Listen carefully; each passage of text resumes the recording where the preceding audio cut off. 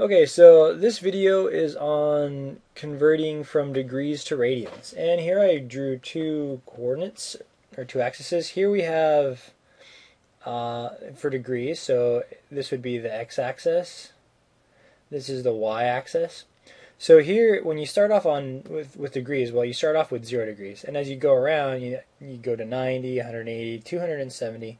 And if you go from here all the way around back to this end, you would travel 360 degrees. Well, here in the radian system, it's pretty much exactly the same thing. It's just in radians.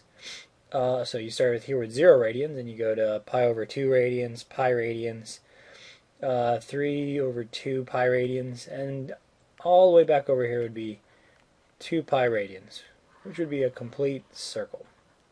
So now, in order to convert these, all you have to do is this. Let's go down here so I can just show you that. So let's say we have 20 degrees. We want to convert that into radians. So first thing you do is you say, well, I'm going to multiply these 20 degrees by pi over 180 degrees. So pi radians divided by 180 degrees. So first thing we say is, well, okay, let's reduce these down. 20 goes into 20 once. 20 goes into 189 times. So then you just multiply the 1 by pi. So you would get pi over 9 radians. And that is equal to 20 degrees. So that's how you would convert going from degrees into radians. So now let's try a different one. How about 10 degrees?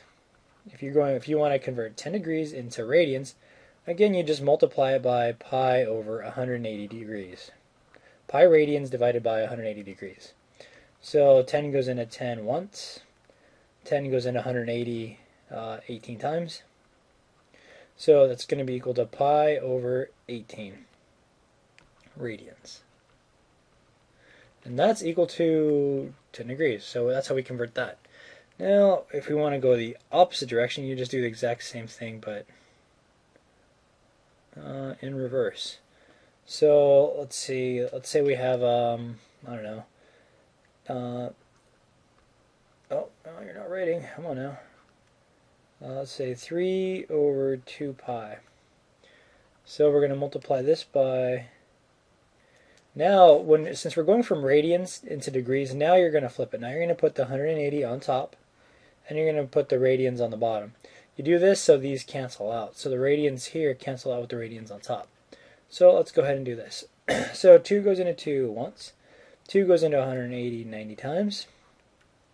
Now, so let's take it a step further. So this is going to be 3 pi times 90 all over pi. So now these two pi's cancel out, and you're just left with 3 times 90, which is equal to 270 degrees, which makes sense because that's what we had right here. See, I said 3 pi over 2, which is exactly the same thing as 270 degrees. Because if you start here and you go all the way around to here, that's 3 pi over 2 radians. Same thing over here. If you go starting from 0 and go all the way this way, that would be 270 degrees. So that is how you convert from radians into degrees. So 3 pi over 2 is exactly the same thing as 270 degrees. So that's how you do it. Alright, I hope you guys enjoyed the video. I hope it helped you out. So good luck in your classes.